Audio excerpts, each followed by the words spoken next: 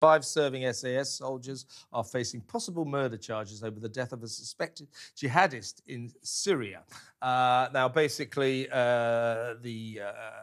those criticising the SAS say this man was executed in cold blood, and therefore these people might be charged with murder. We shouldn't be charging our soldiers with murder when they are acting in the field of conflict.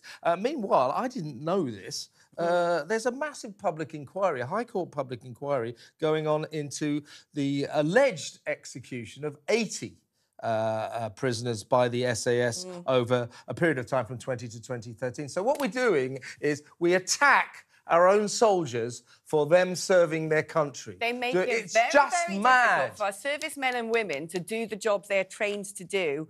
But what alarms me about this is they're saying that the troops have used excessive force, should have arrested the man instead. But the soldiers, who are still in active duty, by the way, said that he posed a threat and intended to carry out a suicide attack. So this is one of those life or death situations. Is he going to blow himself up? Is he going to kill some of our troops? What do? We have to intervene, make a snap decision. If then the SAS, who are some of the most elite forces in the world, I know SAS officers and they're great men. They always have like amazing hierarchy about them as well, like respect and intelligence, and they're grafters.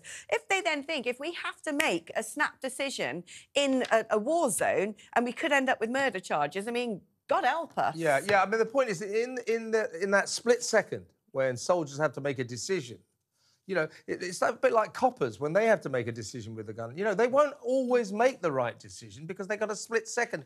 But we have to protect them then, because all they are doing is they're trying to do their jobs to the best of their ability. They're trying to defend their country. And what do? We take them to court and charge them with murder. This is insane. It's mad. Insane.